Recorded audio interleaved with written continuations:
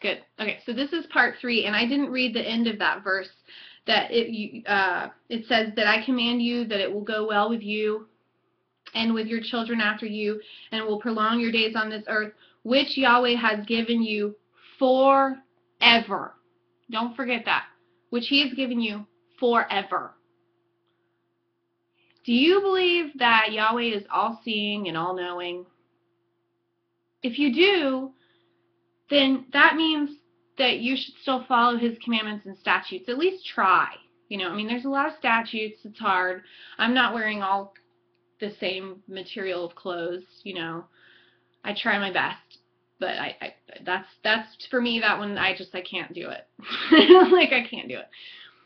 If you believe He's all seeing and all knowing, then don't insult Him and assume that He didn't realize He was going to change the rules later, that He was just stupid. If you really believe in Him, the Old Testament has a lot of value. Okay, and go back and read what Yeshua actually said, not what Paul said that Yeshua said, but what Yeshua actually said, and then compare like Matthew and Mark and John's accounts of what Yeshua said, because they were all there and they all have different interpretations and words in red. And sometimes you'll see slight differences. And then you can try to, put that together. Luke, student of Paul. So, I kind of am like, bleh. Anyway. Cities of refuge. Moses severed 3 cities on the side of Jordan, that the slayer might go away, which would kill his neighbor unawares, and hated him not in times, and fleeing unto these cities he might leave. So they killed some more people. Yeah, they did. But they killed people who would slay them in the night. People that would come up and sneak up on them and murder them in the middle of the night when they were just passing through. Those are the people they slaughtered. Okay, and this is the law that Moses set before the children of Israel. These are the testimonies, the statutes, and judgments which Moses spoke unto the children of Israel after Egypt, on this side of the Jordan in the valley, in the land of Sihon, king of the Amorites, and all these different tribes or whatever. They possessed his land, the King Og guy, all these different tribes. Okay, and then it reviews the 10 Commandments. And Moses called Israel and said unto them, Hear, O Israel, hear the statutes and judgments that I speak in your ears this day, that you will learn them and keep and do them. Yahweh made a covenant with us. Yahweh made not this covenant with our fathers, but with us, who are alive today. Yahweh talked with you face to face in the mount in the midst of the fire. I stood between him and you at the time. I show you the word. You were afraid by reason of fire and wouldn't go up, saying, I am Yahweh, he said. So he signed it, those commandments, okay? You shall have no other gods before me. He didn't say there are no other gods. This is he said don't have them before me. Don't grave out these images. And I know you guys think that your image is of Jesus on the cross, but his name wasn't Jesus. He wasn't born December 25th, and he wasn't even crucified on a cross. It was a stake. It wasn't a cross. That cross symbolizes Tammuz, who was born on December 25th, who was part of a trinity.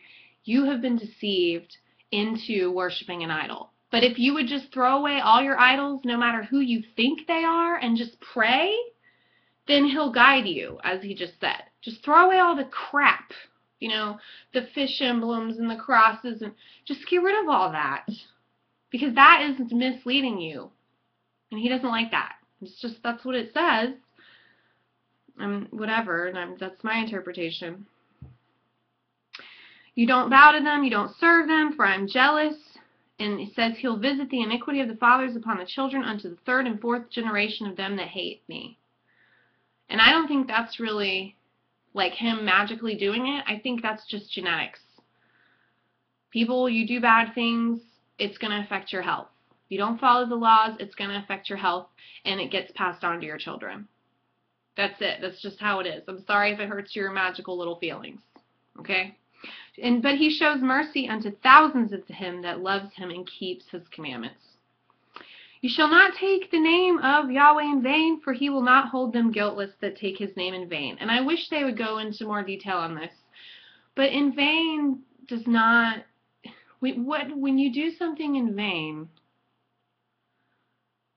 you're doing something without real purpose. You're doing something for no reason, and you're sacrificing. You're making a sacrifice for it, and it's sad. So call him by the real name. For goodness sake, call him by the real name. If you think you're praying to the Most High, and he gave his name, but you're calling him God when there's a ton of gods, which he clarified in the first commandment already, have no gods before me, then you're breaking 2 commandments right there. And most of you are breaking the second one too, with the images and praying to the cross. That's the first 3 commandments you're breaking. And then the 4th commandment. These are the 4 that everyone forgets, and I'm going to skip the final 6, okay, and be done. These are the 4 people don't follow. Keep the Sabbath day to sanctify it as Yahweh has commanded you. 6 days you will labor and do work. So actually, it does say you're supposed to work on Sunday. Sorry. But the 7th day is the Sabbath of Yahweh. In it you shall do no work. But it's not just you. It says Christians who go out to eat after your fake Sabbath and make people serve you and tip them badly. And I can say that because I was a waitress for many years. Listen to this, even if you think it's Sunday. Listen. Nor your son, nor your daughter, nor your manservant, nor your maid, nor your ox or your ass or your cattle or any stranger that is in your gates, in your city, that your manservant and your maidservant, like waitresses who have to serve you, okay, after your pagan circus festival every Sunday, may rest as well, which is fine if they serve you after church on Sunday. But if you think that Sunday is the Sabbath, then shouldn't you at least treat it like the Sabbath and not make people work and then tip them poorly? Hello? And remember that you are a servant in the land of Egypt. You are. And that what he brought you out with a mighty hand, therefore he commands you to keep the Sabbath. Remember, the whole thing with Egypt started when they just wanted a day off. You know? They just wanted a day off, and he doubled their order. He made them make twice as much when Moses came to them. And they just wanted to go into the desert on Sabbath to have a service. And he wouldn't even let them do that. And then it ended up where they eventually left, because he wouldn't even let them do that. So just try following these first 4 commandments for a little while and see what happens. Because according to what I just read to you, you're supposed to be blessed. You're supposed to live longer. Yahweh is going to actually, if you just like pray and get rid of all the extra devotionals and props. They're just props. They distract you. Get rid of all that. Then I believe that's when the Holy Spirit comes to you. Because Yahshua said the one unforgivable sin is denying the Holy Spirit. But what does that mean? The Holy Spirit guides us. It tells us what we should do. When we blatantly ignore Yahweh's word forever, perpetual covenant, do you think the Holy Spirit's going to come to us and tell us what to do? And if the Holy Spirit does, by some divine mercy, because he forgives us for our own ignorance, if it does come to you and you still ignore it, do you think it's going to keep coming to you? You're going to be stepping out of that light. You're going to be stepping into the darkness. You're not going to have any protection. Your enemies are going to be able to smite you. I'm telling you, when I started following the commandments, and I always knew about all this. Since I was a kid, I knew about all this, and I ignored it. My life was hell, you know. And I just made my own pact. And, you know, it's, I guess, the Christian version of getting saved. But I just think that's a bunch of nonsense. I made my own pact with Yahweh.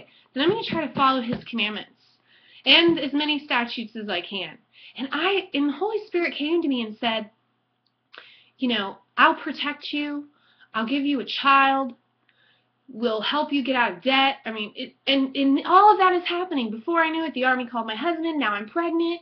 I mean, it's amazing. Now I've lost some friends and family in the process. But part of the thing that I skipped in Deuteronomy, it says, do not meddle with them.